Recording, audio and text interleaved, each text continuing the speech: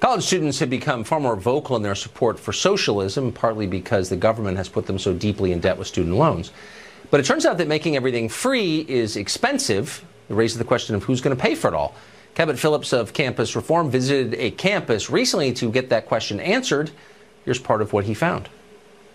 I feel like everyone should have free education and health care. How are we going to pay for those? Oh, God. I mean...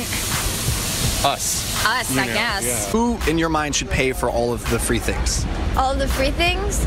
Well, some of it should come from taxes, but the government should pay for it. But the government is funded by taxes. Yeah. I don't know where the money would come from, but they can figure it out. Okay. The people with a good idea and a good reason to spend their tax money wouldn't mind actually paying more taxes.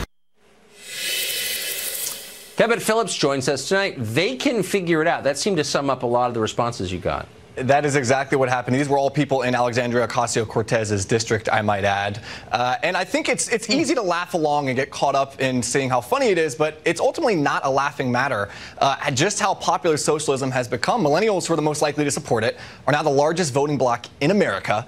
And millions of them are graduating college every year with a warped perception of reality. I think that's where this starts, as college campuses. I've been on about 50 college campuses in the past year with the Leadership Institute's Campus Reform. They all have one thing in common, and that's that socialism is viewed as highbrow, it's viewed as compassionate, and if you dare support capitalism or free markets, you're evil, you don't care about poor people. And I think the left is winning the messaging battle right now by teaching people that socialism is tolerant and it's not actually in line with what history has shown as socialism really is.